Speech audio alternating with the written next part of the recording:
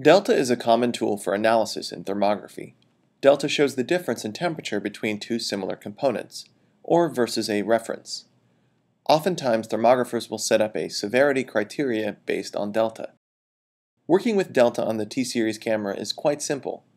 After taking your thermal image, you tap to set up the 2 points you'd like to compare. In this example, you can see we have 2 points set up, one reading 75.9 degrees Celsius and the second 51.9 degrees Celsius. The difference is displayed for us, telling us that there is a 24-degree difference between the 2 points. In this image, the difference is 39.9 degrees Celsius. The saved image can be downloaded to a PC and brought into a report that has conditional formatting for formulas. A standardized severity criteria from NETA helps thermographers determine whether or not a component is running normally, whether it should be investigated, or if it is in need of critical repairs.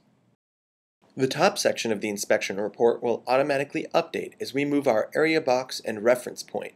Currently, the report reads normal, since the delta is 2.6.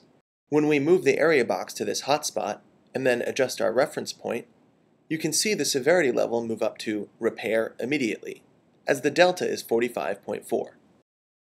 As you can see, a thermal camera with delta functionality provides a great value to your thermal inspections.